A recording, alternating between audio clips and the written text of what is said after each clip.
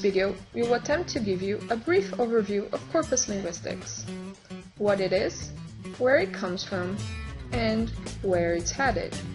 So let's get started. We can say there are two main areas of language studies: traditional studies of structure and studies of language use. Corpus linguistics studies language use. It's the study of natural, authentic language. How, when, where, and for what purpose language is used by people worldwide. But what does this mean? Well, let's start from the beginning. The first thing we need to study language use is a corpus. But you ask, what's a corpus? At its most basic definition, it's a large principal collection of natural texts that can be used for linguistic analysis. Language studies based on corpus date back to the Middle Ages with Bible studies. But let's fast forward a little to more recent times. Before the computer age, language corpora were collected, stored, and analyzed manually. They were used mostly as description for language teaching, one of the most famous being Thorndike's work in 1921. He compiled a list of the 30,000 most frequent words in the English language from a corpus of 4.5 million words. A lot of subsequent work on vocabulary was done based on his studies. And everything was done manually. Wow, just take a moment to appreciate that. 4.5 million words. The Survey of English Usage was also a non-electronic corpus of spoken and written English, and it can be considered the basis of modern corpora. Randolph Quirk and his team started compiling it around 1953. It contained 200 texts, a fixed number, each containing the same amount of words, 5,000 words. It was organized in index cards, and each card contained a word surrounded by 17 lines of text. This amounted to 1 million index cards. Again, huge undertaking.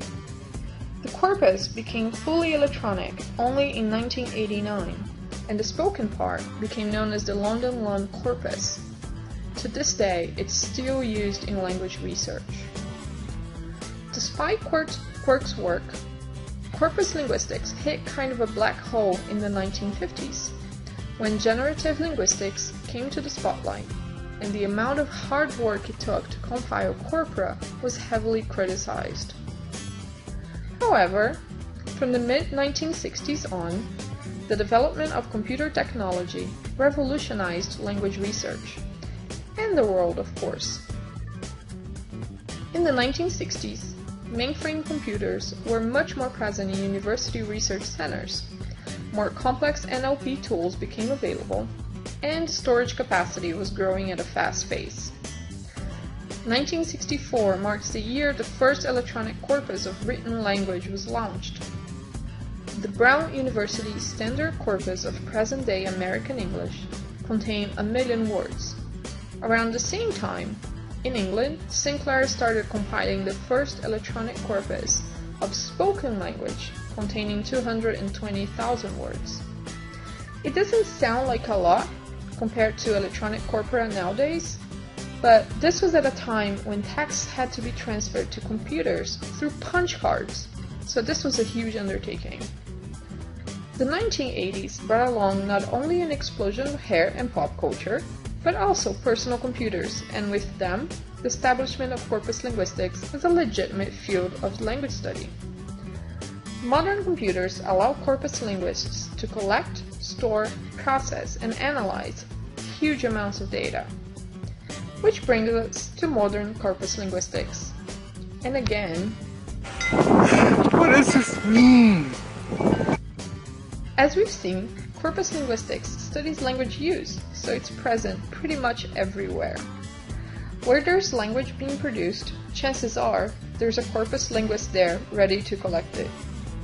It's in most major educational centers worldwide, and it's the basis of a huge number of studies in language description, linguistic theory, language teaching, language learning, translation, natural language processing, and on and on and on.